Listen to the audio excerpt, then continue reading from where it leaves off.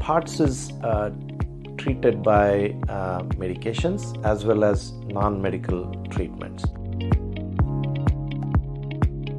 We recommend people to drink at least 3 liters of water every day, along with increasing salt intake. As cardiologists, we tell people not to eat a lot of salt, but this is an exception. Eating more salt retains fluids in the body. There are certain exercises that we teach people if they are upright in one position for a longer period of time, just pacing around, moving a little bit, maybe doing some leg exercises, using compression stockings. In some individuals, even abdominal binders. If they have ongoing symptoms, then we have some of the medications, beta blockers, a different class of medications which increases the tone of the veins. These are some of the medications that we commonly use. People get better, but sometimes they do have these periodic flare-ups. It's definite lifestyle change, and these changes improve the symptoms.